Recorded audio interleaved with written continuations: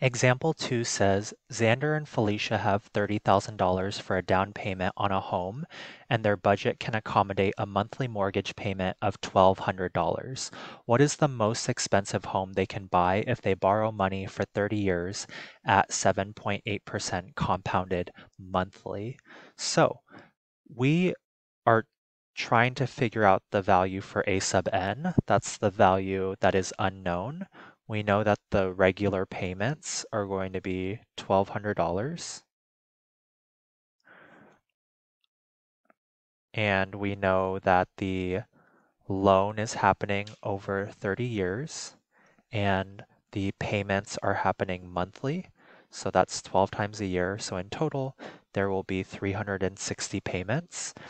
And we know that our annual interest rate is 0.078, and we want to divide that by 12, which will give us 0.0065. And now we can go ahead and plug these values into our formula. So we have R is equal to A sub n times I over 1 minus 1 plus I to the negative nth power. So we know R is equal to 1200. A sub n is our unknown value, so I will just leave that there. I is 0.0065.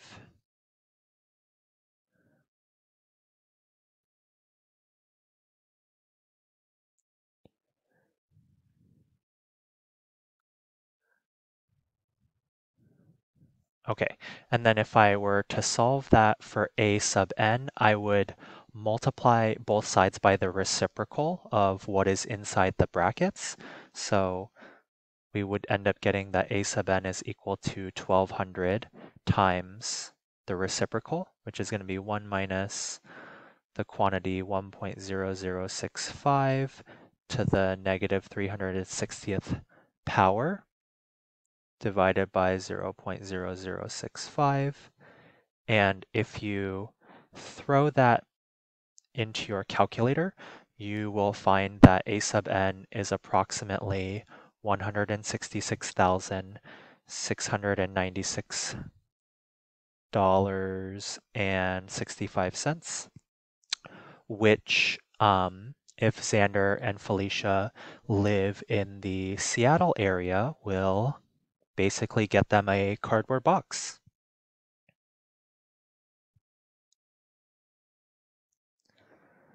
So let me just write that. This represents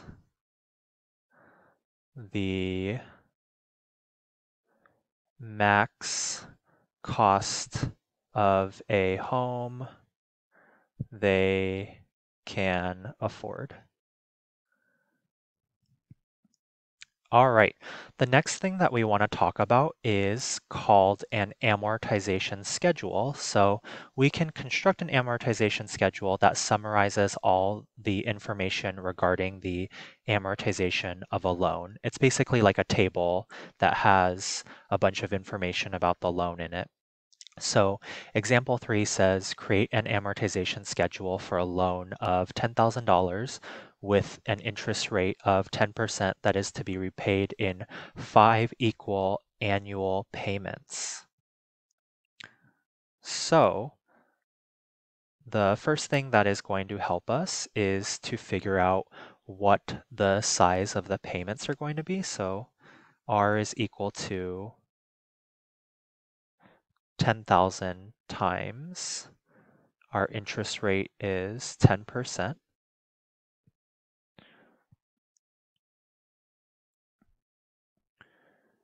And we know that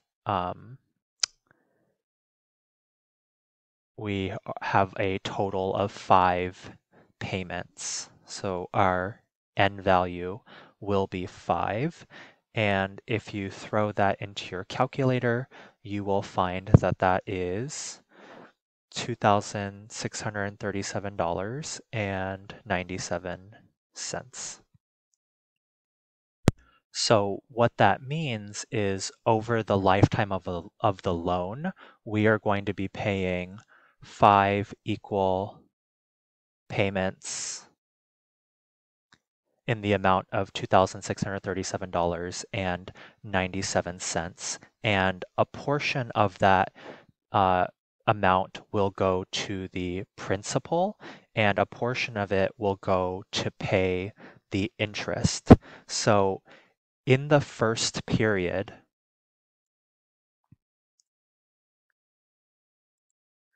we know that the payment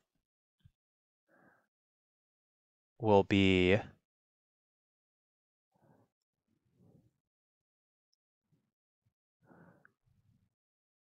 $2,637.97, and we want to calculate how much of that is going towards the interest.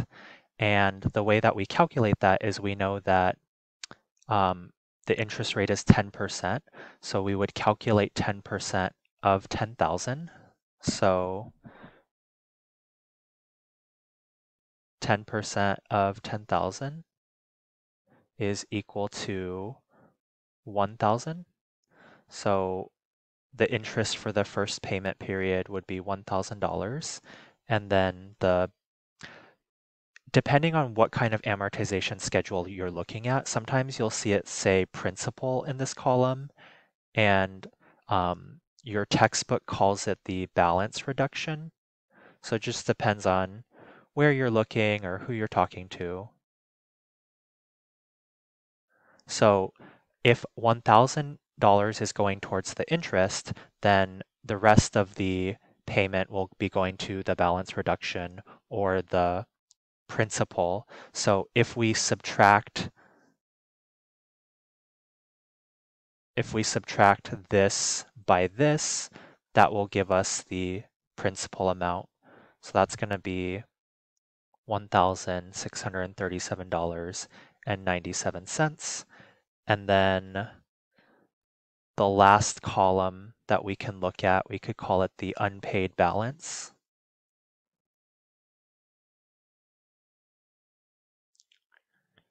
And so if we initially had a loan value of 10,000, then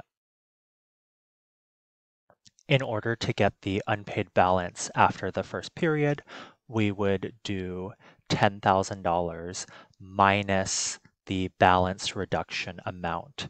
So if we do that subtraction, then we end up getting that we still have an unpaid balance of $8,362.03. Isn't that crazy that $1,000 that you're paying is just going towards interest? So like this amount is what's going towards paying down your loan, and the interest is just like a fee that the bank is collecting. So they are definitely making bank off of your loan. So let's go ahead and calculate these values as well for the second period of our loan. Again, we know that all of the payments are going to be the same amount, so $2,637.97. Now, how much of that in the second period is going towards interest? Well, what we're going to do now is this is our new unpaid balance amount. Previous to that, I guess if you want to think about it as period 0, our previous unpaid balance amount was 10,000, but now it's $8,360.03. So we would calculate 10% of that to get our new interest amount. So if you calculate 10% of that, that is $836.20. So just like we did in the previous version, to get the new principal or balance reduction amount, we would take the regular payment amount and subtract the interest amount. And if we do that, then we get $1,801.77. So if we take that amount that we just calculated and subtract it from the unpaid balance from the previous year, then we would get that our new unpaid balance is $6,560.26. So I've gone ahead and just calculated the amortization schedule for the first two pay periods, and you can continue this pattern to fill out the entire amortization schedule. That's going to take a little bit of time, so I've gone ahead and just showed you what that looks like here in this typed out table. One thing that I do want you to notice is that initially I said all of the payments are going to be the exact same amount, but please do notice that the last payment is 3 cents higher than the previous 4 payments. And the reason that is because we need the remaining balance of the loan to be 0. So in order to make that happen, you have to pay 3 cents extra in the very last payment. And this is a very common thing. Like if you're paying for a home or a car, it's very common that the very last payment is not the exact same amount as all of the other previous payments.